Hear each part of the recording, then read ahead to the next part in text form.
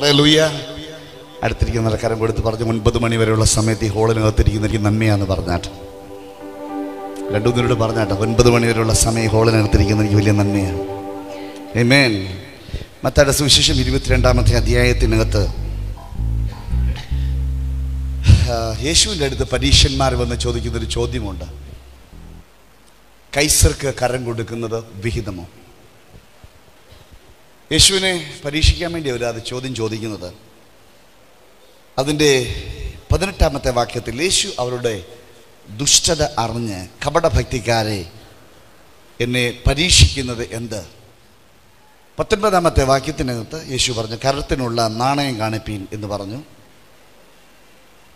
ആ ഭാഗം നമുക്ക് പരിചയമുള്ള ഭാഗമാണ്. യേശുവോട് ചോദിച്ച ചോദ്യം, എന്നാൽ ഈ നാണയത്തിനകത്തെ സ്വരൂപവും മേലെഴുത്തും ആരുടേതെന്ന് ചോദിക്കുന്നു. അവരുടെ മറുപടി, ഇതിനകത്തെ സ്വരൂപവും മേലെഴുത്തും ഇത് കൈസർക്കുള്ളതാണ്. യേശുവിൻ്റെ മറുപടി, കൈസർക്ക് ഉള്ളത് കൈസർക്കും, ദൈവത്തിനുള്ളത് ദൈവത്തിനും കൊടുപ്പീൻ. കൈസർക്കുള്ളത് കൈസർക്കും. ഇവരൊന്ന് ചോദിച്ച ചോദ്യം, കൈസർക്ക് കരം കൊടുക്കുന്നത് വിഹിതമോ എന്നാണ് ചോദിച്ചത്. പക്ഷേ യേശുവിൻ്റെ ആൻസർ കേവലം കൈസറുടെ കാര്യം മാത്രമല്ല, കൈസർക്ക് കരം കൊടുക്കുന്നത് മാത്രമല്ല, കൈസർക്കുള്ളത് കൈസർക്ക് കൊടുക്കാം, ദൈവത്തിനുള്ളത് ദൈവത്തിന് കൊടുക്കാം. ആ നാണയത്തിനകത്ത് റോമൻ നാണയത്തിനകത്തുള്ള മേലെഴുത്ത് സ്വരൂപം കൈസറുടേതായിരുന്നു. അത് കൈസർക്ക് തന്നെ കൊടുക്കാം. ദൈവത്തിൻ്റെ സ്വരൂപമുള്ളത് ഈ റോമൻ നാണയത്തുട്ടിലല്ല. യേശു പറഞ്ഞു, എൻ്റെ സ്വരൂപമുള്ളത് ഈ റോമൻ നാണയത്തിനകത്തല്ല, ഈ നാണയത്തിനകത്തല്ല. എൻ്റെ സ്വരൂപമുള്ളത് നിന്റെ അകത്താണ്. എൻ്റെ സ്വരൂപത്തിലും സാദൃശ്യത്തിലുമാണ് ഞാൻ നിന്നെ സൃഷ്ടിച്ചത്. അതുകൊണ്ട് എനിക്ക് ആവശ്യം ഈ റോമൻ നാണയമല്ല, എനിക്കിതുമായി കോംപ്രമൈസ് ചെയ്യേണ്ട കാര്യമില്ല. എൻ്റെ സ്വരൂപമുള്ളത് ഈ ലോകത്തിലുള്ള ഒരു വസ്തുവിൻ്റെ അകത്തുമല്ല, ഒരു ഡോളറിൻ്റെ അകത്തല്ല, ഒരു കറൻസിയുടെ അകത്തല്ല, ഈ ലോകത്തുള്ള ഒരു ധൻദോളക്കിൻ്റെ അകത്തല്ല, ഭൗതികമായ ഒന്നിൻ്റെയും അകത്തല്ല. എൻ്റെ സ്വരൂപമുള്ളത് നിൻ്റെ അകത്താണ്. നിന്നെയാണ് ദൈവത്തിന് ആവശ്യമുള്ളത്. സൃഷ്ടിപ്പിൻ്റെ സമയത്ത് അവൻ തൻ്റെ സ്വരൂപത്തിലും സാദൃശ്യത്തിലും മനുഷ്യനെ സൃഷ്ടിച്ചു. സ്വരൂപത്തിലും സാദൃശ്യത്തിലും സൃഷ്ടിച്ച മനുഷ്യനെ അവനെ ദൈവം ഒരു പ്ലേസിലാക്കി, ഏതൻ തോട്ടത്തിൽ, എല്ലാ സുഖ സൗകര്യങ്ങളോടും കൂടി ഒരു തോട്ടത്തിലാക്കി. എന്നാൽ സ്റ്റോറി നമ്മൾക്കറിയാം, പെട്ടെന്ന് പിശാചിൻ്റെ വഞ്ചനയിൽ അവർ പെട്ടുപോയി. ഉൽപ്പത്തി പുസ്തകം 3-ാമത്തെ അധ്യായത്തിൻ്റെ 9-ാമത്തെ വാക്യത്തിൽ, ഉൽപ്പത്തി 3:9, എൻ്റെ മുഖത്തോട് നോക്കിയാൽ മതി. യേശു പതിവ് പോലെ തോട്ടത്തിൽ വന്നു. എന്നാൽ പതിവ് പോലെ തോട്ടത്തിൽ വന്നിട്ടും ഇവരെ പ്ലേസ് ചെയ്ത സ്ഥലത്ത് യേശു വന്നപ്പോൾ ആദമിനെ കണ്ടില്ല. യേശു വിളിച്ചു, ആദമേ നീ എവിടെ? യേശു ആദം ചെയ്തത് അറിയാമായിരുന്നിട്ടല്ല. ആദം ഇപ്പോൾ ആയിരിക്കുന്ന സ്ഥലം ജിയോഗ്രഫിക്കൽ ഏരിയ പിതാവിന് ദൈവത്തിന് അറിയാൻ വയ്യഞ്ഞിട്ടല്ല.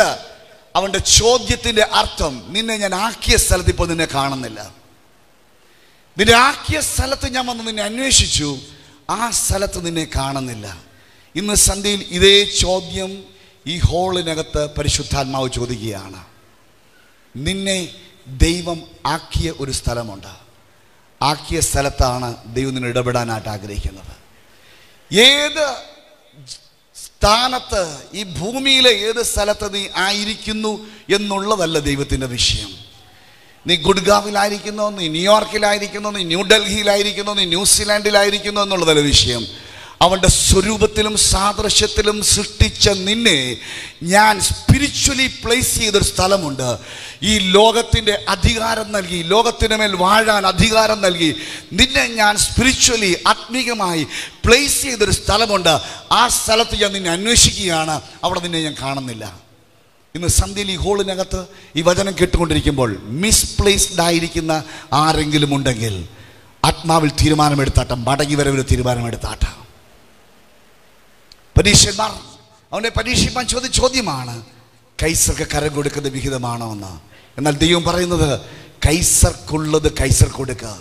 എൻ്റെ സ്വരൂപമുള്ളത്, എൻ്റെ മേലെഴുത്തുള്ളത് കൈസറുടെ നാണയത്തുട്ടിന് മേലല്ല, എൻ്റെ സ്വരൂപവും എൻ്റെ മേലെഴുത്തുമുള്ളത് എൻ്റെ മുമ്പിൽ നിൽക്കുന്ന നിൻ്റെ മേലാണ് ഉള്ളത്.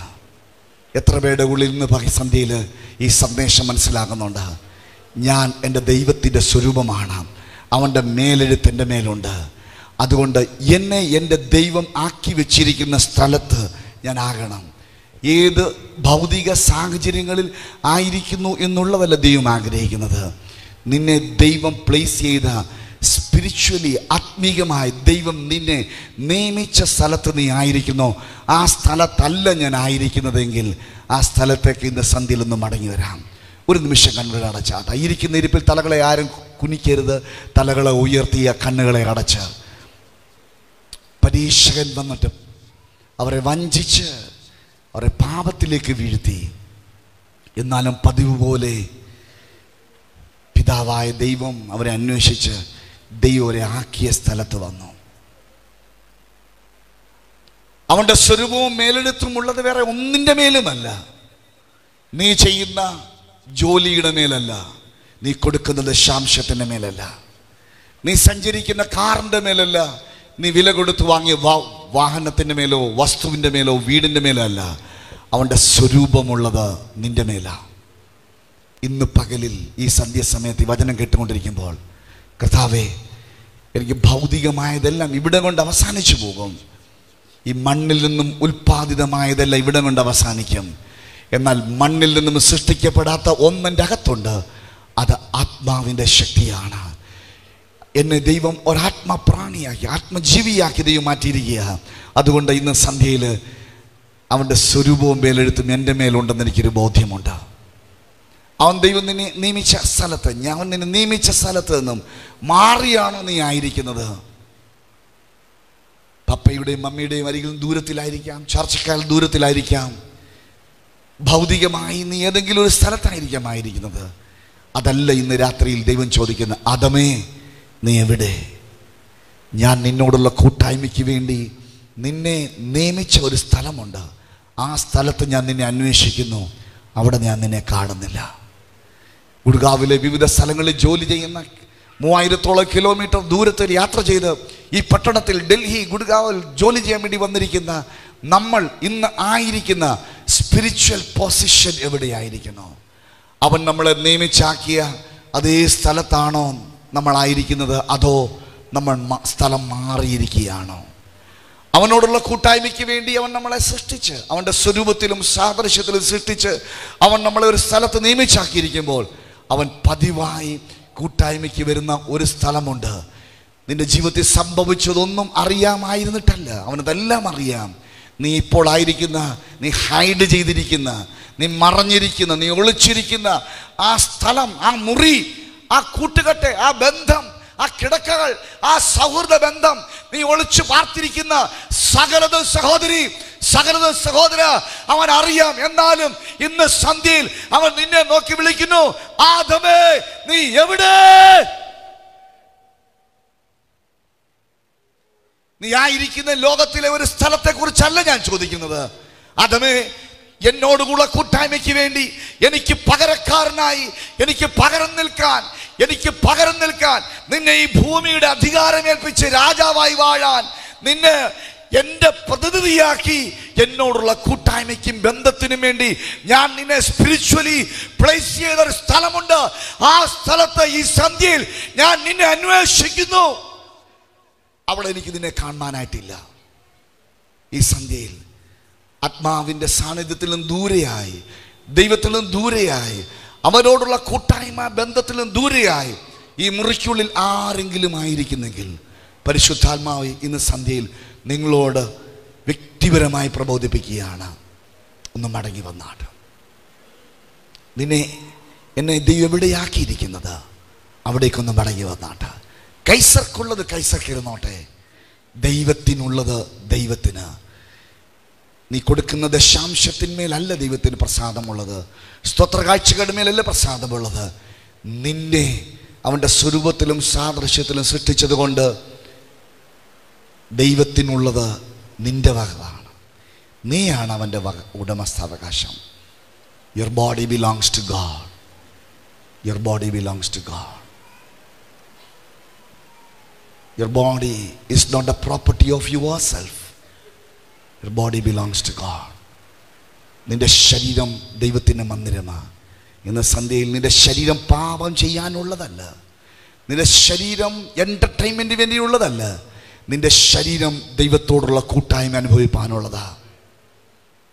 ഇന്ന് സന്ധ്യയിൽ വചനം കേട്ടുകൊണ്ടിരിക്കുമ്പോൾ എവിടെയെങ്കിലും പ്രലോഭനങ്ങളിൽപ്പെട്ട് അവനോടുള്ള കൂട്ടായ്മ ഉപേക്ഷിച്ച് ഏതെങ്കിലും ഒരു മുറിയിൽ നീ ഒളിച്ചു പാർക്കുകയാണെങ്കിൽ, എവിടെയെങ്കിലും ഒളിച്ചു പാർത്ത് നിന്റെ പേര് വിളിച്ചിട്ട് അവൻ ചോദിക്കുന്നു, ആ സ്ഥലത്ത് വന്നിട്ട് അവൻ നിന്നെ അന്വേഷിക്കുന്നു, ആദമേ നീ എവിടെ?